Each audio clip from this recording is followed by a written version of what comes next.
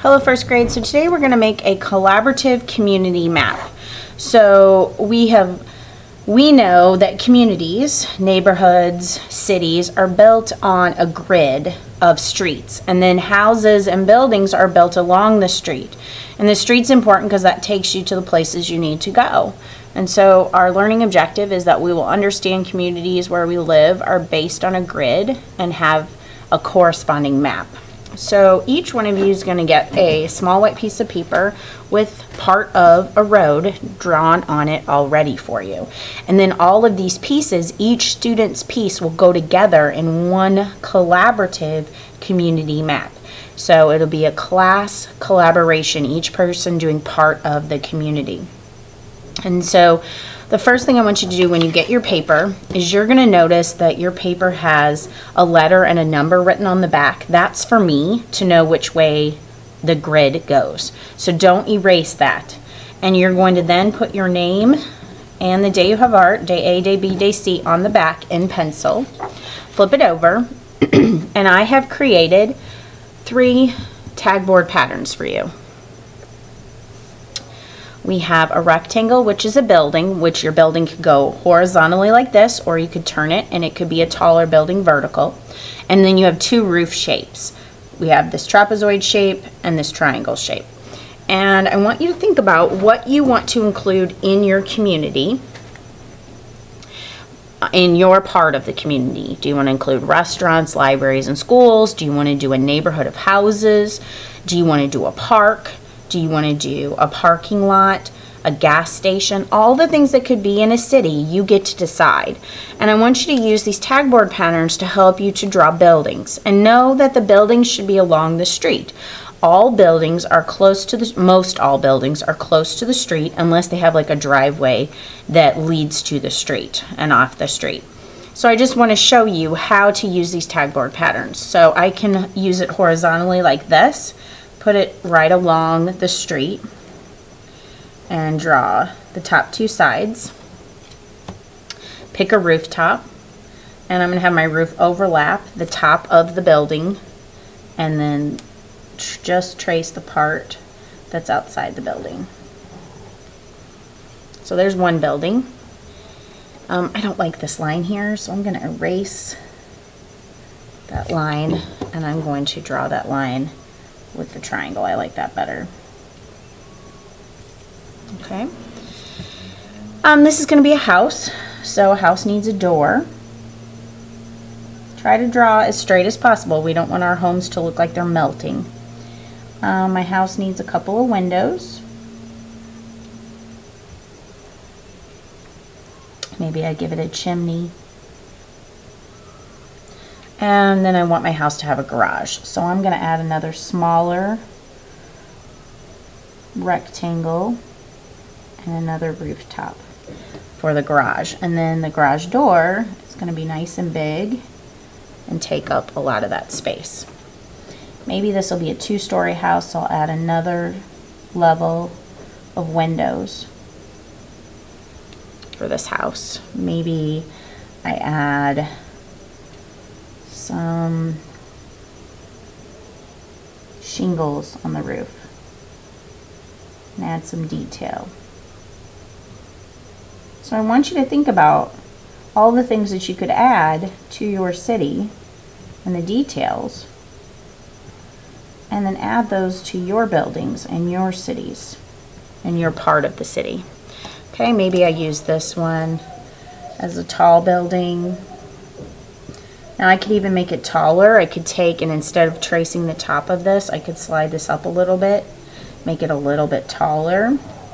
And maybe this could be some townhomes all in one building. So there would be multiple levels. Now remember, when you draw windows, they kind of should be about the same size and on the same level. I will make, let's see, add a tree. I'll add another tree over here.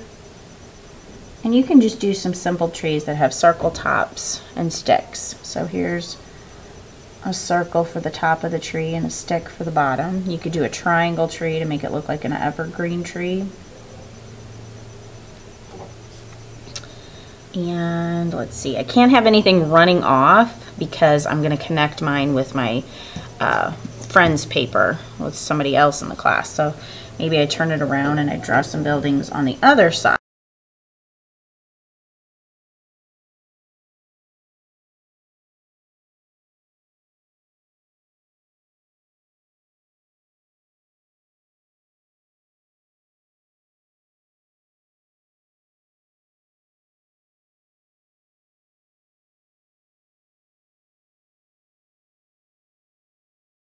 That goes to the street. And then this could have a sidewalk from the driveway to the door.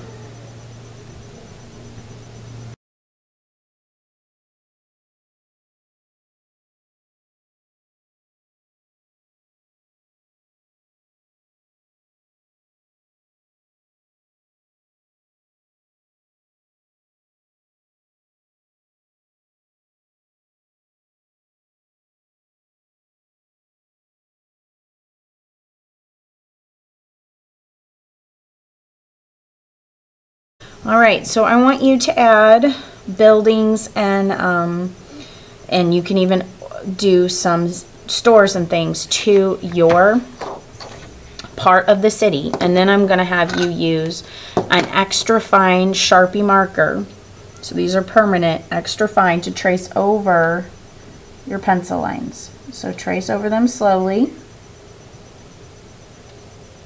If the marker stops working, put the cap on it, get a different one. I want you to use a marker that works.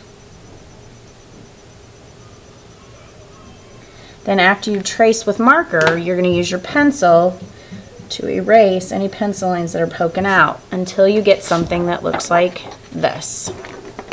So here is my finished city done in black permanent marker outline, and then I erased all my pencil lines. And this is what we're going to create for our collaborative community, each of us doing one part of our community grid, and then we're going to put them all together to make one large community artwork. Good job, first grade.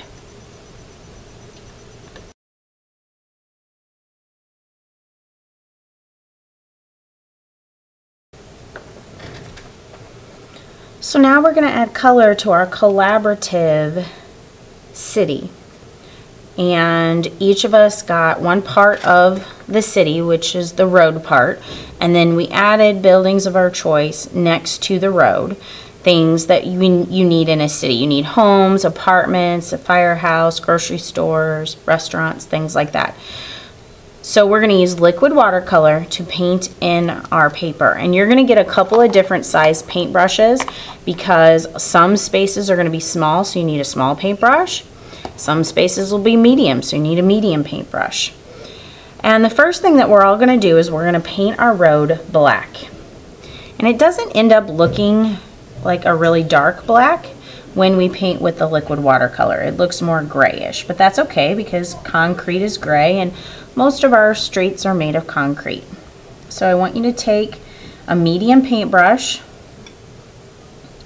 and paint in your roads very neatly and completely, all in black, using the black liquid watercolor.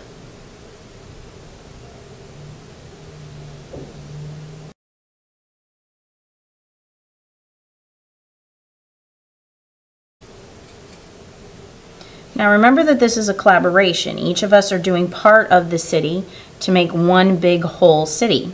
So you don't want your part to be the sloppy part. So take your time and paint it in as neatly as you can.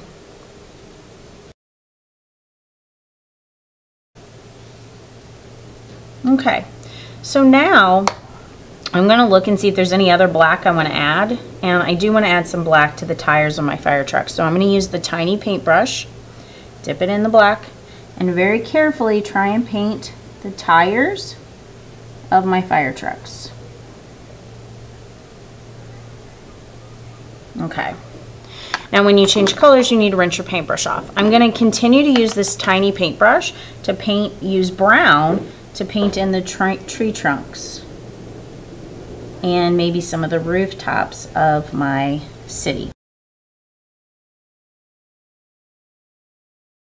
We're painting with watercolor, so it's like painting with water, and water kind of puddles and moves out of your control. So I want you to try your best to stay within the space that you're trying to. But if you go outside that space a little bit, that's okay.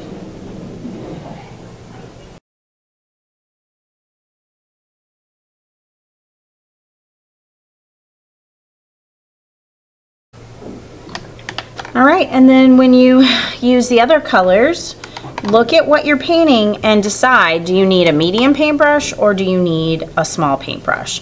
What is going to help you to do the neatest job?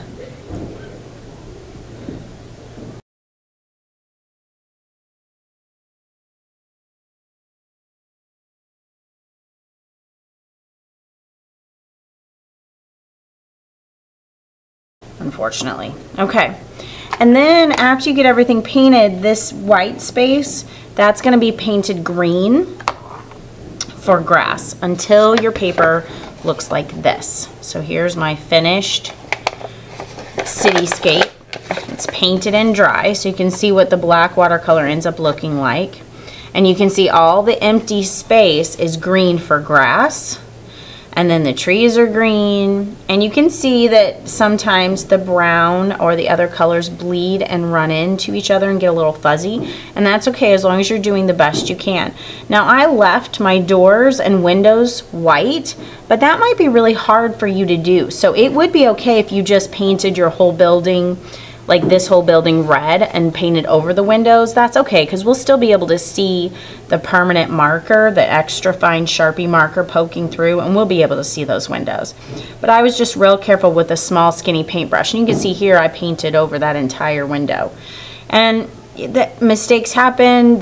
With watercolor, nothing's ever perfect. The edges are always fuzzy, but that's what gives it really neat character when you look at the work. So I'd like you to take your time and paint until your whole paper is painted. Maybe if you choose to leave the windows white or part of something white, you can, but most of your paper should be painted. And that's what your finished collaborative city is going to look like when you add color.